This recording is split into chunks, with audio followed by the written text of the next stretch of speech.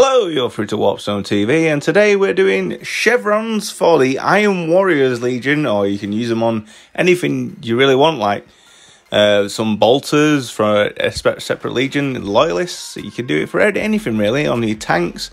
I'm just showing off a model I did for my Creations of Bile, an Iron Warrior who's joined Bile's side basically, and then I'm just going to show you how to do it on the shoulder pads. Just a quick, easy way. It doesn't take very much time to do this. So first off, I started with Leadbelcher spray, and then I've gone to Averland Sunset base coat.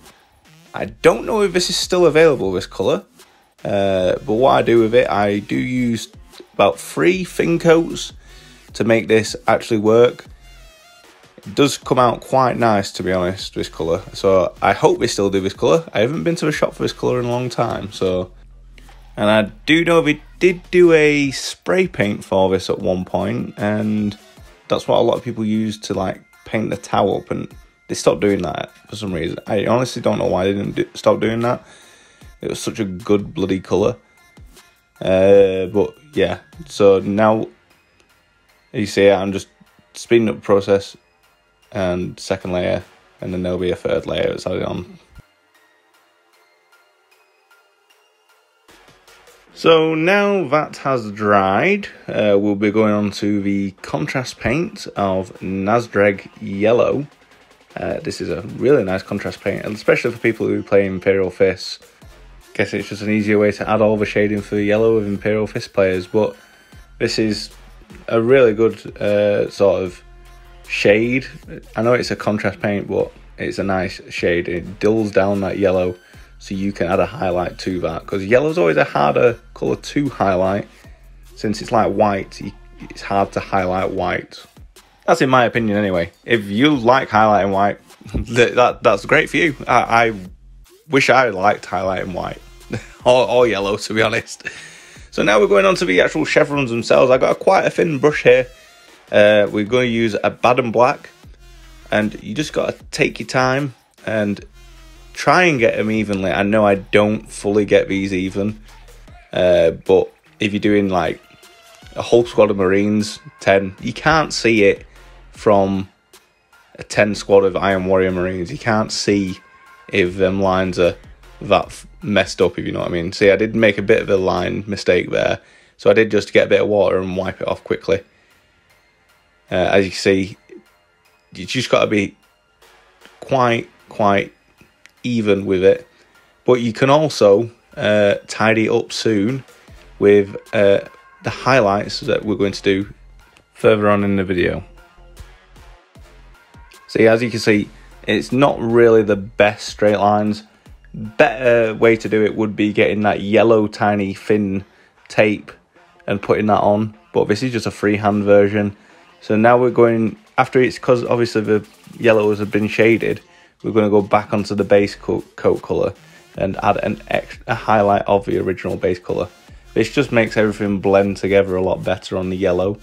And also you can kind of tidy up the black a bit better with this yellow now, because you've already shaded it and it's going to blend to make it a bit better.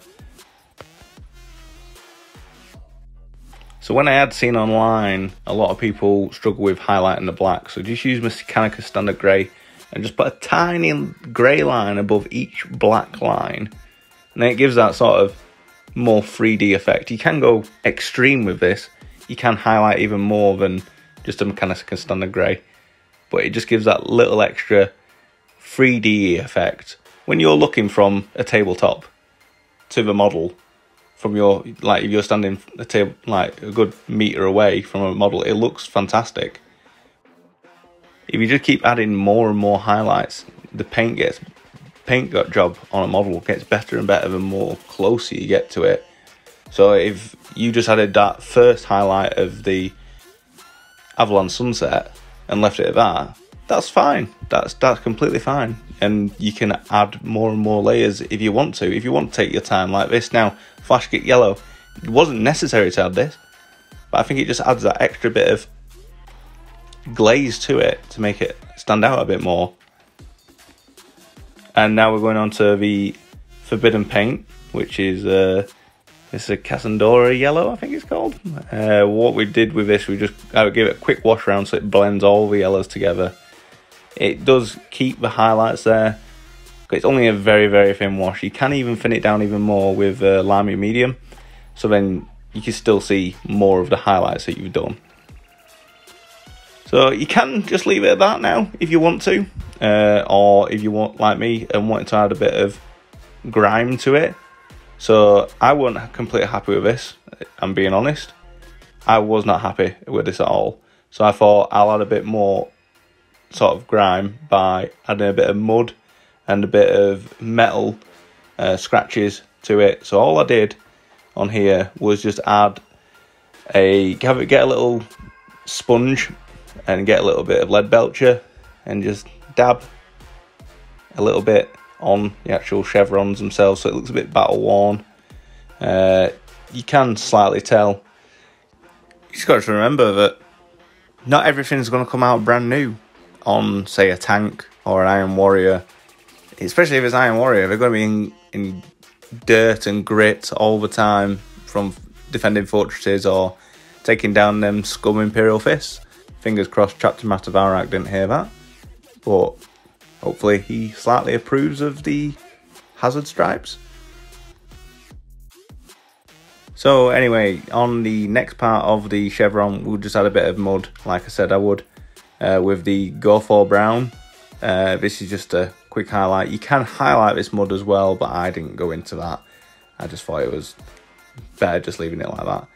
Just add a tiny few dabs of mud, gives a better effect, and it gives it the actual armour, like I said, with the metal, more battle worn. And there, that's all I need. Just a little bit of mud, bit of dabbing. It is really easy to do the dabbing effect. Like I said before, just get a sponge, dab a bit in paint, make sure it's a bit drier, and then put it on your actual model. And then that is it really for these chevrons. Like I said before, you can use the tape to make your lines a lot straighter, but this was just a freehand version of how I did it. If you would like to see a tape version, say on a tank, then I'll do that. If anyone's happy enough to comment saying they want that. As you can see there as well, on the silver, I did just cover it in Nuln oil around the edge and then a highlight of Stormhost silver, just so it gives that more of a shine, if you was wondering. But that is it for this video, and thank you ever so much for watching. Please check out any other videos that I've made, and I will be making more videos in the future. Thank you, bye bye.